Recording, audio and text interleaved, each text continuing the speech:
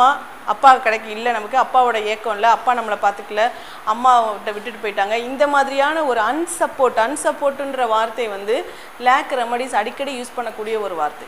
லேக்கு அதாவது என்ன சொல்கிறது, எனக்கு யாருமே ஹெல்ப் பண்ணலை அப்படின்னு சொல்லிட்டு. அப்போ வந்து ஒரு அந்த அம்மா பொண்ணு அப்படின்ற அந்த உறவை தாண்டி ஒரு குடும்பம் தான் தன்னுடைய ஐடென்டிட்டி அப்படின்ற ஒரு கட்டத்துக்கு வருவாங்க. Lakh ரெமடிஸோடைய one of the characteristic theme என்ன அப்படின்னா ஃபெமிலியல் ஐடென்டிட்டி.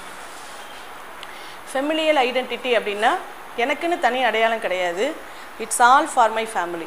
எனக்குன்னு எந்த விதமான தனி முடிவும் கிடையாது, என் குடும்பம் எடுக்கிற முடிவு தான் இருக்குது. இதுதான் அரேஞ்ச்டு மேரேஜில் இது ரொம்ப நல்லா பார்க்கலாம். அதே மாதிரி வந்து பார்த்திங்கன்னா எனக்கு தெரிஞ்ச ஒரு பேஷண்ட் எனக்கு சொல்லும் போது வந்துட்டு ஆகா இவர் என்னடா இவருடைய டோன் இந்த மாதிரி இருக்குதே அப்படின்னு சொல்லி பார்த்தேன். ஒரு தடவை சொன்னார், என்ன சொன்னார்னா, இருமல் வந்தால் டக்குன்னு போய் வெளியே சளியை துப்பணும்ல மேடம், எனக்குலாம் எங்கள் அப்பா சொல்லியிருக்காரு, இருமுனா போய் சளியை துப்பணும்டா அப்படின்னு சொல்லிட்டு. நான் இவனுக்கு சொல்கிறேன், இவன் கேட்கல அப்படின்னு சொல்கிறாரு. என்னடா இருமுனா சளியை துப்புறதுக்கு அப்பா சொல்லணுமா?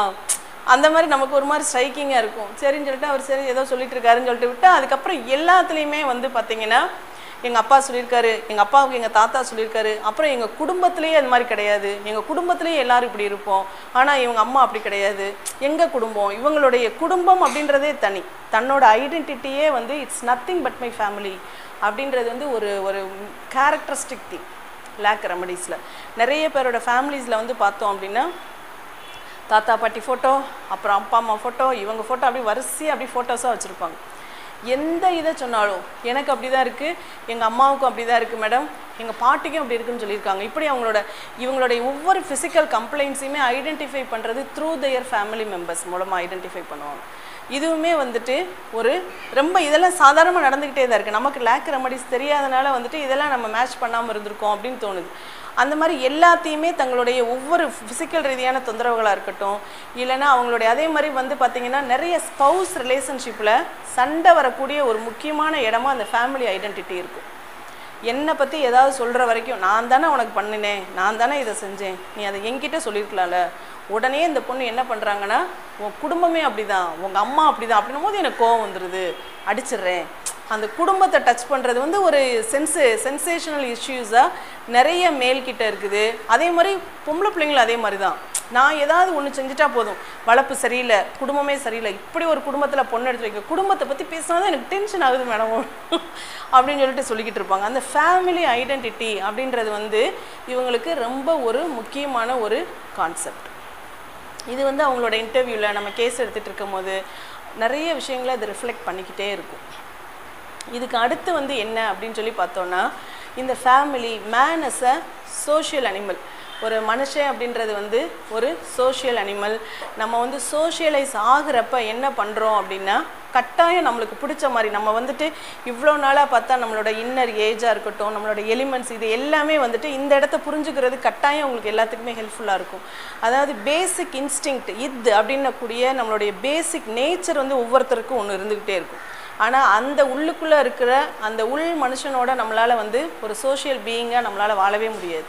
அவன் வந்துட்டு என்ன சொல்லுவான், ரொம்ப வேர்க்குது எல்லாத்தையும் இது பண்ணிவிட்டு நம்ம பாட்டில் ஜாலியாக இருக்கலாம், இல்லைனா வந்துட்டு என்ன சொல்கிறது, ஐயோ இந்த இடத்துல ஒரு மாதிரி கசகசன்னு இருக்குது, இந்த இடத்துல உட்காரவே முடியாது, கிளாஸ் நடந்துட்டு இருந்தா என்ன நடந்துகிட்டு இருக்கா என்ன அப்படின்னு சொல்லிட்டு போகணும் அப்படின்னு தோணுது. இல்லை என்னமோ உள்ளுக்குள்ளே தோன்றதை வெளியில் செய்யணும் அப்படின்றதான் உள்ளுக்குள்ளே இருக்கிற பேசிக் இன்ஸ்டிங்க்ட். ஆனால் அந்த இன்ஸ்டிங்க்டை வெளியில் விடுறதுக்கான ஒரு மீடியேஷன்ஸ் வந்துட்டு இடம், பொருள், ஏவல், இது எல்லாத்தையும் மீடியேட் பண்ணுறது தான் ஈகோவோட வேலை. சூப்பர் ஈகோன்றது நம்ம இருக்கக்கூடிய நம்ம ஃபேமிலி ஸ்ட்ரக்சர்ஸு, அப்பா, சொசைட்டி, இது எல்லாம் டீச்சர்ஸு, ஃப்ரெண்ட்ஸு, இவங்க எல்லாருமே வந்துட்டு சூப்பர் ஈகோன்ற ரோல்குள்ளே வந்துடுறாங்க. இப்போ இந்த மீடியேஷனுமே லேக் ரெமடிஸ், இந்த இடத்த மேனேஜ் பண்ணுறதுக்கு லேக் நபர்கள் வந்து ரொம்ப ஒரு போராட்டம், இதுக்குள்ள இருக்க போராட்டம் தான் அவங்கள நோய்வாய்ப்பட வைக்குது.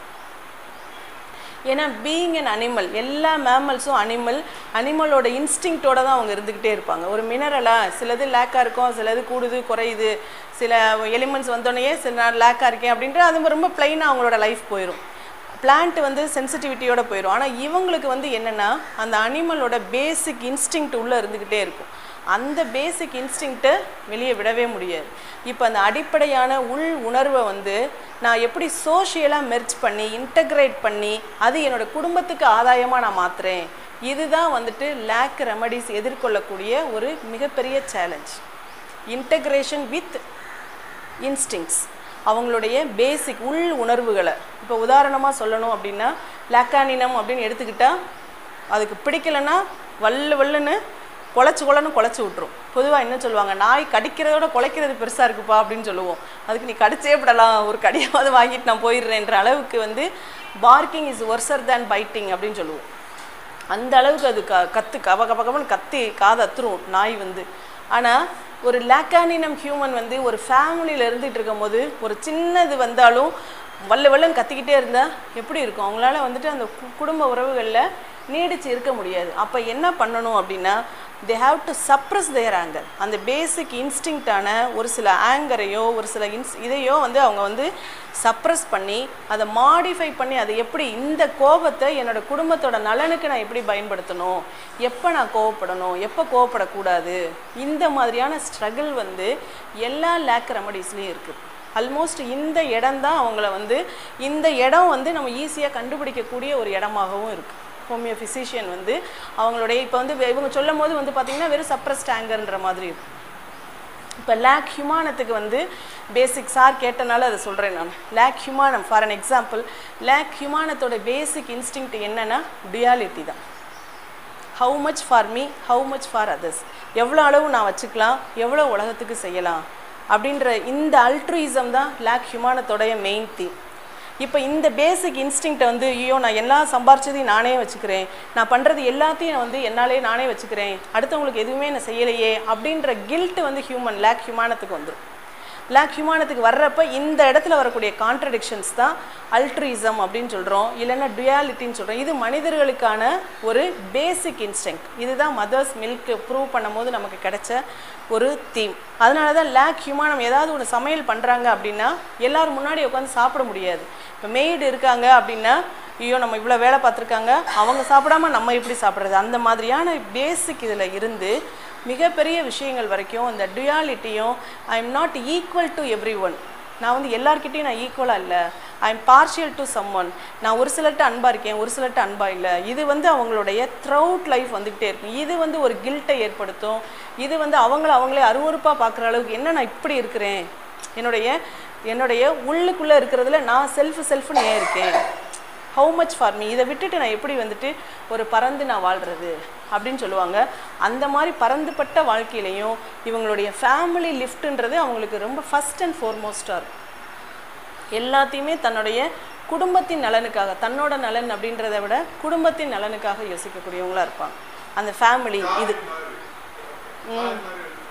காளி மாதிரி வச்சுக்கலாம். காளி மாதிரியே அவங்களுடைய ஒர்க்கிங் ஸ்டைல் இருக்கும். இண்டஸ்ட்ரியஸு மற்றது வந்து இதுதான் வந்து என்ன சொல்லக்கூடியது, அந்த இன்டகிரேஷன் வித் பேசிக் இன்ஸ்டிங்ஸ். இந்த இதுக்குரிய ஒரு ஸ்ட்ரகிள். ஆனால் இவங்களை அடுத்த கட்டத்துக்கு அதை வளர்த்தி கொண்டு போகிறதும் இவங்க தான். ஏன்னா ஒரு அம்மாவின் அன்பே மறுக்கப்பட்டு எப்பயுமே ஃபேமிலியில் வந்து நான் என்னோடய கோபத்தை வெளிப்பட்டால் என் குடும்பமே என்னை ஒதுக்கிடும், என் குடும்பம் என்னை வந்து வெளியேற்றிடும், இப்படியான ஒரு த்ரெட்டனிங்கோடையே வாழ்ந்துக்கிட்டு எப்பயுமே ஒரு இன்செக்யூர்ட் ஃபீலோடைய ஒரு ஃபேமிலி. இல்லைன்னா எல்லாம் நிறைய இப்போ லேக் ஈக்குவனத்துக்குலாம் ஒரு எக்ஸ்ப்ளாய்டட் ஃபீல் வரும். எல்லாத்துக்கும் எவ்வளோ உழைச்சி கொட்டியிருக்கேன், எவ்வளவு செஞ்சுருக்கேன் நான், ஆனால் அவங்க யாருமே இது பண்ணவே இல்லை. லேக் கேனினம் வந்து என்ன சொல்கிறது, பயங்கரமான ஒரு எக்ஸ்ப்ளாய்டட் ஃபீல் வரும்.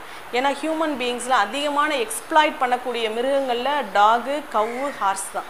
அவங்க எல்லாத்துக்குமே பயங்கர ஒரு மாதிரி எக்ஸ்ப்ளாய்டட் டு தி கோர் அப்படின்ற உணர்வு வந்து இருந்துக்கிட்டே இருக்கும். இப்படியே நான் செஞ்சு குடும்பத்துக்காக பண்ணி அப்படின்றத தான் அவங்க கடைசியில் அந்த வித்ராயல் அப்படின்றதுமே அவங்களோட செல்ஃப் எடுத்துக்கிற ஒரு ரெஸ்ட்.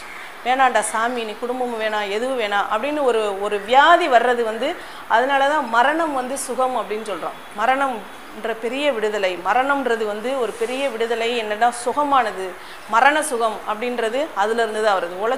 உழைச்சி கட்டாயம் நமக்குன்னு எதையுமே பெரியதாக அனுபவிக்க முடியாது. இப்போ ஒரு கட்டத்தில் வந்து கம்ப்ளீட் வித்ராயல், அந்த withdrawal is for the self. அந்த வித்ராயலே எதுக்கு அப்படின்னா அந்த செல்ஃப் தனக்குத்தானே கொடுத்துக்கிற ஒரு ஓய்வு அப்படின்ற மாதிரி. ஆனால் அதுக்கு இடையில இந்த இதுக்கு இந்த வித்ராயலுக்கும் இந்த அபேண்டன்மெண்ட்டுக்கும் நடுவில் வந்துட்டு இருக்கக்கூடியது வந்து என்ன அப்படின்னா அதுதான் வந்து அந்த கேர் ஃபார் கம்யூனிட்டி. ஏன்னா அவங்களுடைய ஊண்டு யாருமே நமக்கு இல்லை, ஒரு மாதிரி அன்கேர்ட், அன்சப்போர்ட்டட், இன்செக்யூர்டு, இந்த மாதிரியான ஒரு ஆறாத ரணத்தோடையே வாழ்ந்துக்கிட்டு இருக்கிறப்ப வந்துட்டு அப்போ நம்ம யாருக்காவது அன்பாக இருந்தால் என்ன, நமக்கு தான் கிடைக்கல, ஒய் ஐ லவ் அதர்ஸ், மற்றவங்களுக்கு நான் வந்துட்டு ஏன் வந்து என்னோட அன்பை நான் எந்த விதமான எதிர்பார்ப்பு இல்லாத ஒரு அன்பை கொடுக்க வேண்டியதானே அப்படின்ற ஒரு ஸ்டேஜுக்கு போகிறது தான் வந்துட்டு லேக் கேனினத்தோடைய இன்னொரு ஒரு கேரக்டரிஸ்டிக் தீமான ஒரு கம்யூன் ரெஸ்பான்ஸ். கம்யூனிட்டி நிறைய பேர் வந்து பார்த்திங்கன்னா ஒடுக்கப்பட்ட மக்களுக்காக, கைவிடப்பட்ட மக்களுக்காக, குழந்தைகளுக்காக, குறிப்பாக குழந்தைகளுக்காக வந்துட்டு நிறைய ஆர்ஃபனேஜ் ரன் பண்ணுறவங்களா, கம்ப்ளீட்டாக ஒரு குடும்பத்தில் சொசைட்டியிலேருந்து புறம் தள்ளப்பட்ட அந்த மார்ஜினல் பீப்புள்ஸு, இல்லைன்னா அவங்கள எதையுமே நம்ம ஒரு செக்டர் ஆஃப் பீப்புள்ஸுமே கருதாமல் இருப்போம் பாருங்கள், அந்த மக்களுக்காக ஏதாவது ரெப்ரசன்ட் பண்ணணும். அந்த மாதிரி தான் அவங்களோட ஒர்க் எல்லாம் இப்போ அமைஞ்சிக்கிட்டு இருக்குது. அப்போ அவங்கள்ட்ட கேட்குறப்ப இந்த மாதிரியான ஒரு கம்யூன் ரெஸ்பான்ஸ் வந்துடும். அந்த கம்யூன் ரெஸ்பான்ஸ் அவங்களுக்கு உழைக்கிறதன் மூலமாக தங்களுடைய ஆறாத ரணத்தை வந்து ஆற்றுவதற்கான ஒரு தேடல் வந்து அதில் இருக்கும். பொது இருந்து இவங்க வந்து ஒரு கட்டத்தில் வந்துட்டு சப்போர்ட் டு அதர்ஸ். லேக் டெல்ஃபினம் வந்து பார்த்திங்கன்னா ஒரு கிரேட் யூஸ்ஃபுல் ரெமெடி எல்லாத்துக்குமே. ஒரு ஒரு அன்பவுண்டட் லவ் அப்படின்னா என்ன அப்படின்றது வந்து லேக் டெல்ஃபினம் படிக்கும்போது நமக்கு தெரியும். அந்த மாதிரி வந்து ஒரு லவ் ஃபார் அதர்ஸ் அப்படின்றதுக்காக ரொம்ப ஜென்யூன் லவ். லேக் டெல்ஃபினத்தோட லவ் வந்து ரொம்ப ஜென்யூன் லவ். நிறைய ஆட்டிசம் குழந்தைங்களுக்கு லேக் டெல்ஃபினம் தேவைப்படுன்னு சொல்கிறாங்க. அதையும் தாண்டி டால்ஃபினை பார்க்க சொல்கிறாங்க. குழந்தைங்க வந்துட்டு ரொம்ப மூவ்மெண்ட் இல்லாமல், ரொம்ப ஒரு மூளை வளர்ச்சி இல்லாத குழந்தைங்களுக்கு வந்து டால்ஃபின் வந்து அடிக்கடி அது தவறுறது இதை வந்து பார்த்துக்கிட்டே இருக்கும் போது அவங்களுடைய ஸ்கில் டெவலப் ஆகும். அந்த மாதிரி அதனால் இந்த கம்யூனிட்டி ரெஸ்பான்ஸ் அப்படின்றது லேக்கோடைய ஒரு கேரக்டரிஸ்டிக் தீம். அதே மாதிரி வந்துட்டு rebel for a right cos, அதே மாதிரி அட்வொகேட் பண்ணி பேசணும். இது எல்லாமே லேக்கோடைய சில கேரக்டரிஸ்டிக் தீம்ஸ். ஒரு ரொம்ப கைவிடப்பட்ட கணவனால் கைவிடப்பட்டவங்க, இல்லைன்னா வந்துட்டு வேற ஒரு மாதிரி என்ன சொல்கிறது புறந்தள்ளப்பட்டவங்க, ஜாதிய ரீதியாக ஒடுக்குமுறைக்கு ஆளானவங்க, இவங்களுக்கு எல்லாத்துக்கும் வந்து அட்வொகேட் பண்ணி பேசக்கூடிய இடத்துல, இல்லைன்னா ஒரு சரியான காசை எதிர்த்து போராடணும். இந்த ரிபல் அப்படின்ற நேச்சர் வந்து அவங்களுக்கு ஒரு அடல்ட்ஹுட்டான பிறகு அப்படி திடீர்னு ஒரு உதயம்லாம் கிடையாது. எப்போ அம்மாவோட அன்பு மறுக்கப்படுதோ அப்பயே அவங்களுக்கு அந்த ரிபலியஸ் கேரக்டர் வந்துடுது. அது அந்த குழந்தைக்கு வந்து ஒரு வயசு 2 வயசு குழந்தைக்கு, அதனால தான் homeopathy wins it's laurels in this place அப்படின்னு சொல்லலாம். அந்த குழந்தைக்கு அம்மாவோட அன்பு கிடைக்கல, அதுலேருந்து நான் வந்து இப்படி ஆனேன் இந்த மாதிரியான இது எல்லாம் நம்ம கோர்வையாக புரிஞ்சுக்கிறோம். அந்த குழந்தைக்கு ஊம் ஸ்டேஜில் என்ன நடந்துச்சு, ஃபஸ்ட் இயர் ஆஃப் லைஃப்பில் என்ன நடந்துச்சுன்னு அந்த குழந்தைக்கு தெரியாது. அவங்க தங்களோட வாழ்க்கையில் காம்பன்சேட் பண்ண நிறைய விஷயங்கள் சொல்கிற கதைகள்லேருந்து நம்ம அதை வந்து எடுத்துக்குவோம். அவங்க யூஸ் பண்ணுற அடிக்கடி யூஸ் பண்ணக்கூடிய வார்த்தைகள் வந்து என்னென்னா அட்வொகேட் பண்ணுறது. நான் வந்து இப்படிலாம் தப்பு நடந்துக்கிட்டு இருந்துச்சுன்னா கண்டுக்கிறாமலாம் என்னால் போக முடியாது மேடம், கட்டாயம் நான் வந்துட்டு அதை தட்டி கேட்பேன். அந்த ரிபலியஸ் நேச்சர் வந்து லேக் ரெமடியில் இன்னொரு முக்கியமான ஒரு தீமாக இருக்குது. இது வந்து இப்படி இது எல்லாமே வந்துட்டு ஒரு ஓவரால் பிக்சர். இப்போ ஒவ்வொரு மருந்துகள்லையும் லேக் கேனினத்தில் எப்படி, லேக் லூப்பினத்தில் எப்படின்னு சொல்லிட்டு வரக்கூடிய வகுப்புகளில் நம்ம பார்க்கலாம். இதில் முக்கியமான ஃபேமிலியாக என்னெல்லாம் இருக்குது அப்படின்னா கனிடே ஃபேமிலி, ஃபெலிடே ஃபேமிலி, அதுக்கப்புறம் ஈக்வினை அப்படின்றது வந்து என்னென்னா லேக் ஹார்ஸோட மில்க்கு, அதுவும் லேக் அசீனமும் ஒரே குரூப்பு. அதே மாதிரி லேக் கனினமும் லேக் லியூப்பினமும் ஒரே ஃபேமிலி. ஹைனை அது வந்து நாய், அது வந்து சென்னாய் இருக்குதுல, ஓநாய் அந்த மாதிரி. அதே மாதிரி சிங்கம், அதுக்கப்புறம் பூனை. லேக் ஃபெலினம் வந்து போயரிக்லேயே இருக்கும். லேக் ஃபெலினம் போயரிக்லேயே எழுதியிருப்பார். லேக் ஃபெலினம் இதெல்லாம் ஒரு குரூப் ஆஃப் ரெமடிஸ். அதே மாதிரி லேக் எலிஃபேண்டம் நம்ம அதில் மருந்தாக இருக்குது. லேக் பேந்தர் மருந்தாக இருக்குது. அதுக்கப்புறம் வந்துட்டு கேமல் ஃபேமிலியில் வந்து லேக் லாமா அப்படின்றது வந்து ஒன் ஆஃப் தி கேமல் ஃபேமிலியில் இருக்கக்கூடிய ஒரு மருந்து. அதே மாதிரி வந்து பார்த்திங்கன்னா ஷீப்பு, கோட்டு, லேக் டிஃப்ளரட்டம், ஷீப் இதெல்லாம் வந்து பார்த்திங்கன்னா ரொம்ப சப்மிசிவாக, ரொம்ப பொயட்டாக, ரொம்ப நம்ம வந்துட்டு இப்போ எலிமெண்ட்ஸ் பார்த்தப்போ இது பண்ணோம் பாருங்கள். எலிமெண்ட்ஸில் வந்து என்ன பார்த்தோம், வாட்டர் எலிமெண்ட், எர்த் எலிமெண்ட் எப்படி இருக்கும், எர்த்து கூட ஃபார்ம் ஆகாது, ஏர் அண்ட் வாட்டர்லேயே இருப்பாங்க. ஷீப்பு, கோட்டெல்லாம் வந்து எப்படி இருக்கும் அப்படின்னா அப்படி உணர்ச்சி பிளம்பாக இருப்பாங்க. உடனே வந்து இந்த மாதிரி கம்ப்ளீட் ஒரு ஃபர்சேக்கன் ஃபீல்டில் வந்து உடனடியாக அவங்களுக்கு ஏதாவது லைஃப்பை லீட் பண்ணுறதுக்கு ஒரு ஹோல்டு வேணும்ல, அந்த ஹோல்டு வந்து அவங்களுக்கு வந்து ரிலீஜியனாக இருக்கும், மதமாக இருக்கணும், பயங்கரமான ஒரு பக்தி மார்க்கத்துக்கு போயிடுவாங்க. எப்பயுமே பஜன் சாங்ஸ் பாட, காலையில் எந்திரிச்சோன்னே கோயிலுக்கு போயிட்டு ஏதோ மத்தியானம் வீட்டுக்கு வர சாப்பிட, திரும்ப சாயந்தரம் 4 மணி எப்படா அவனு கோயிலுக்கு போயிட்டு, எனக்கு தெரிஞ்ச ஒரு பாட்டிமா வந்து அதையே தொழிலாக மாற்றிக்கிட்டாங்க. அப்படியே நெய் விளக்கு விற்கிறது, அப்படியே அந்த இது விற்கிறது, அந்த மாதிரி வந்து கோயிலே இருக்கிறது. அந்த மாதிரியான ஒரு ஷீப்பு என்ன சொன்னாலும் தலையாட்டிட்டு ரொம்ப சப்மிசிவாக இருக்கக்கூடிய லேக் ரெமடிஸும் இருக்கும், ரொம்ப ரிபலியஸாக இருக்கக்கூடிய லேக் ரெமடிஸும் இருக்கும். இது ரெண்டையும் பேலன்ஸ் பண்ணக்கூடிய லேக் ஹியூமானம்.